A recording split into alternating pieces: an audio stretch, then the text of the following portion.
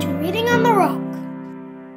Hello, my friends, and welcome back to Reading on the Rock here at Covenant United Methodist Church in Rochester. I'm Reverend Ann Kemper, and I'm excited to announce the start of a new series of children's literature. Now, for you parents or grandparents, adult who's helping your child access Reading on the Rock, thank you. Because this series is about sharing God's love and care, only it's with a twist. The books that we will read for the next 6 weeks are books that have either been banned or challenged in some way. And at Covenant, we believe it's okay to ask questions about books that we've read. And we want our children to find how people share God's love and care in different ways. Now, tonight's challenged story might surprise you. It's called The Lorax by Dr. Seuss. I'm Miss Rebecca, and I'm glad that you're joining us for a new series of Reading on the Rock, Share God's Love and Care. And tonight our book is going to be about taking care of the earth, and our readers are Bunny and Tim. Hey. Thank you for joining us this evening. Thanks for having us. Thank you for having us. So what are you reading for us tonight? We'll be reading The Lorax. Do you know who that's by? Dr. Seuss. And it's published by Random House. Okay, well let's get to it. All right. The Lorax by Dr. Seuss. At the far end of town where the grickle grass grows and the wind smells slow and sour when it blows, and no birds ever sing excepting old crows, is the street of the lifted Lorax. And deep in the grickle grass, some people say, if you look deep enough, you can still see today where the Lorax once stood just as long as it could before somebody lifted the Lorax away. What was the Lorax? And why was it there? And why was it lifted and taken somewhere? From the old end of town where the grickle grass grows? The old Onceler still lives there. Ask him, he knows. You won't see the Onceler. Don't knock at his door. He stays in his lurkum on top of his store. He lurks in his lurkum cold under the roof, where he makes his own clothes out of myth-muffered moof. And on special dank midnights in August, he peeks out of the shutters, and sometimes he speaks and tells how the Lorax was lifted away. He'll tell you perhaps, if you're willing to pay.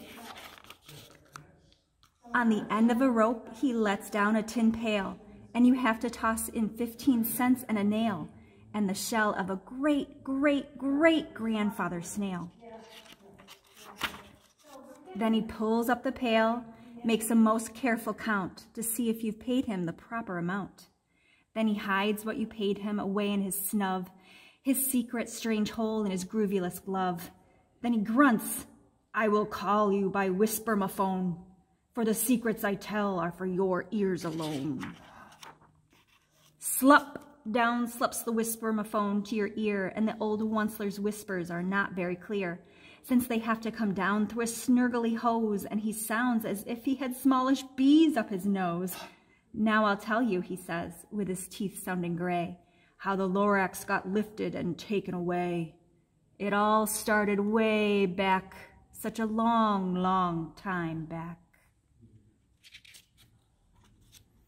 Way back in the days when the grass was still green and the pond was still wet and the clouds were still clean, and the song of the swomy swans rang out in space, one morning I came to this glorious place. And I first saw the trees, the trufula trees, the bright-colored tufts of the trufula trees, mile after mile in the fresh morning breeze. And under the trees I saw brown barabuloots, frisking about in their baraloot suits, as they played in the shade and ate trufula fruits. From the rippleless pond came the comfortable sound of the humming fish humming while splashing around. But those trees, those trufula trees, all my life I've been searching for trees such as these. The touch of their tufts was much softer than silk, and they had the sweet smell of fresh butterly milk.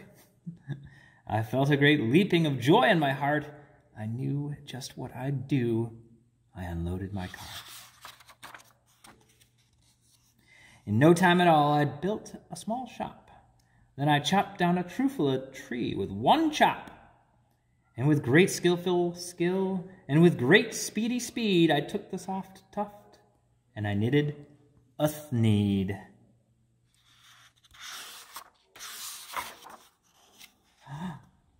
All the instant I finished, I heard a gazump. I looked, and I saw something pop out of the stump of the tree I chopped down. It was sort of a man. Describe him is hard. I don't know if I can. He was shortish and oldish and brownish and mossy, and he spoke with a voice that was sharpish and bossy. "Mister," he said with a sawdusty sneeze, "I am the Lorax. I speak for the trees. I speak for the trees have no tongues, and I'm asking you, sir, at the top of my lungs." He was very upset as he shouted and puffed, "What's that thing you've made out of my truffle a tuft?" "Look, Lorax," I said, "there is no cause for alarm. I chopped just one tree. I am doing no harm. I'm being quite useful. This thing is a thneed. A thneed is a fine something that all people need. It's a shirt, it's a sock, it's a glove, it's a hat. But it has other uses. Yes, far beyond that. You can use it for carpets, for pillows, for sheets, or cartons, or cover the bicycle seats." The Lorax said, "Sir, you are crazy with greed. This is no one on earth who would buy that fool thneed." But the very next minute, I proved he was wrong. For just at that minute, a chap came along, and he thought that the thneed I had knitted was great. He happily bought it for $3.98. I laughed at the Lorax. "You poor stupid guy. You never can tell what some people will buy." "I repeat," cried the Lorax, "I speak for the trees." "I'm busy," I told him. "Be quiet, if you please." I rushed across the room, and in no time at all, built a radio phone. I put in a quick call. I called all my brothers and uncles and aunts, and I said, "Listen here, here's a wonderful chance for the whole Onceler family to get mighty rich. Get over here fast. Take the road to North Nitch, turn left at Weehawken, sharp right at South Stitch." And in no time at all, in the factory I built, the whole Onceler family was working full tilt. We were all knitting thneeds, just as busy as bees, to the sound of the chopping of truffula trees.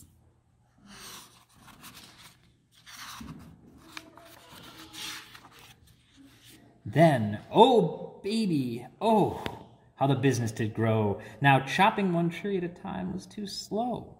So I quickly invented my super axe hacker, which whacked off 4 truffula trees at one smacker. We were making thneeds 4 times as fast as before, and that Lorax, he didn't show up anymore. But next week, he knocked on my new office door. He snapped, "I'm the Lorax who speaks for the trees, which you seem to be chopping as fast as you please. But I'm also in charge of the brown barbalots, who played in the shade in their barbalot suits, and happily lived eating truffula fruits. Now, thanks to your hacking my trees to the ground, there's not enough truffula fruit to grow round, and my poor barbaloots are all getting the crummies because they have gas and no food in their tummies. They love living here, but I can't let them stay. They'll have to find food, and I hope that they may. Good luck, my boys," he cried, and he sent them away. I, the Onceler, felt sad as I watched them all go. But business is business, and business must grow, regardless of crummies and tummies, you know. I meant no harm. I most truly did not. But I had to grow bigger. So bigger I got. I biggered my factory. I biggered my roads. I biggered my wagons. I biggered the loads of the thneeds I shipped out. I was shipping them forth to the south, to the east, to the west, to the north. I went right on biggering, selling more thneeds, and I biggered my money, which everyone needs. Then again he came back. I was fixing some pipes when that old nuisance Lorax came back with more gripes. I am the Lorax, he coughed and he whiffled. He sneezed and he sniffled. He snargled, he sniffled. Onceler, he cried with a cruffulous croak. Onceler, you're making such smogulous smoke. My poor swami swans, why they can't sing a note. No one can sing who has smog in his throat. And so, said the Lorax, please pardon my cough. They cannot live here, so I'm sending them off. Where will they go? I don't hopefully know. They may have to fly a month or a year to escape the smog you've smogged up around here. What's more, snapped the Lorax, his dander was up, let me say a few words about gluppity-glup. Your machinery chugs on day and night without stop, making gluppity-glup. Also schloppity-schlop. And what do you do with this leftover goo? I'll show you. You dirty old Onceler man, you. You're glumping the pond where the humming fish hummed. No more can they hum, for their gills are all gummed.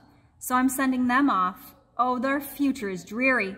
They'll walk on their fins and get woefully weary in search of some water that isn't so smeary. And then I got mad. I got terribly mad. I yelled at the Lorax, now listen here, Dad. All you do is yap yap and say bad, bad, bad, bad. Well, I have my rights, sir, and I'm telling you, I intend to go on doing just what I do. And for your information, you Lorax, I'm figuring on biggerin', and biggering, and biggering, and biggering, turning more truffula trees into needs, which everyone needs. And at that very moment, we heard a loud whack. From outside in the fields came a sickening smack of an axe on a tree. Then we heard the tree fall, the very last truffula tree of them all. No more trees, no more needs, no more work to be done. So in no time, my uncles and aunts, every one, all waved me goodbye. They jumped into my cars, they drove away under the smoke-smothered stars. All that was left beneath the bad-smelling sky was my big empty factory, the Lorax, and I.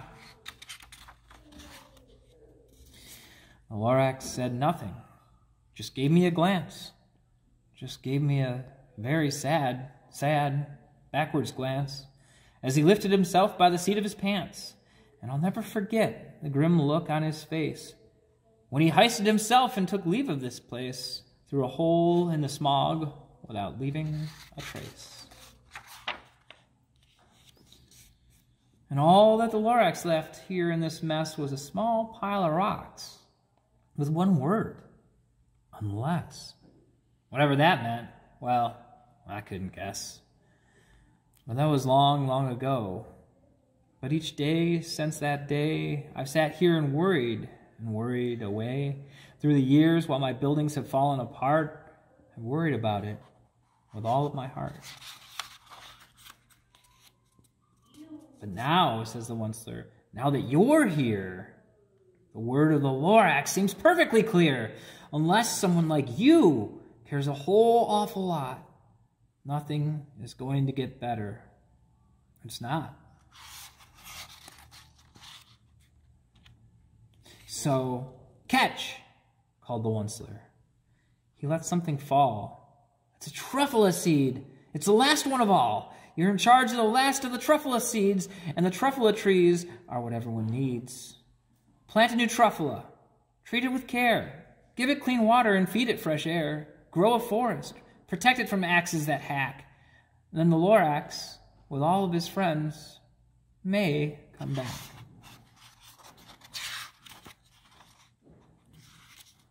There's the Lorax. Let's hope he comes back.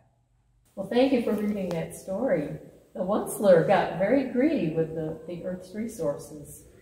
Yeah, he liked his trees a lot, those truffula trees. Yeah, but then the Lorax, the story and the Lorax leave a little bit of hope that we can learn from this and take better care of the Earth. What are some ways that we can do that? What could we tell the children? I love that part about unless you, someone like you, really cares an awful lot. And I think that's the first thing we can do is to care for our Earth and each other. Yeah, what are some ways we can do that?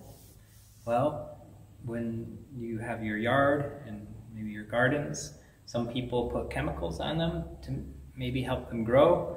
Maybe you can ask your parents to try things that are natural, compost, things like that instead of chemicals. Yeah. That's one thing you can do. I always carry around this big water bottle, so I always have water ready and with me, and that means that I use less bottles and cans. And you reuse that all the time, huh? I do indeed. That's cool. That's a good idea. I like that. That's something you could do. That's easy. Yes. Yeah. And yeah, the reuse, what is it? Recycle, reduce, reuse. Reuse. Yeah. Yes. Yeah. Those 3 R's. Yeah. All right. Well, thank you very much. And please let us know if there's some things that you're doing right now to help take care of the earth and the things God has given us. Write us a little message in the comment section. Thank you. Yeah. Thanks a lot. The Lorax was challenged as a children's book because it was considered a metaphor for people's impact on the environment. It was written in a time when many did not want to hear that message.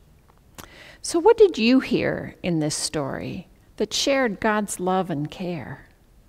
Was it a challenge to your ideas on the environment? Feel free to share your thoughts in the comment section. And thank you for joining us for Reading on the Rock.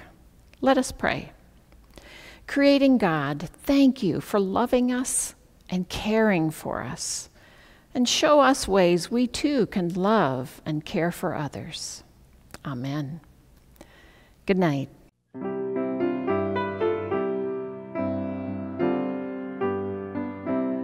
Reading on the Rock is presented by Covenant United Methodist Church in Rochester, New York. If you like Reading on the Rock, please give a donation on our website, covenantroc.org.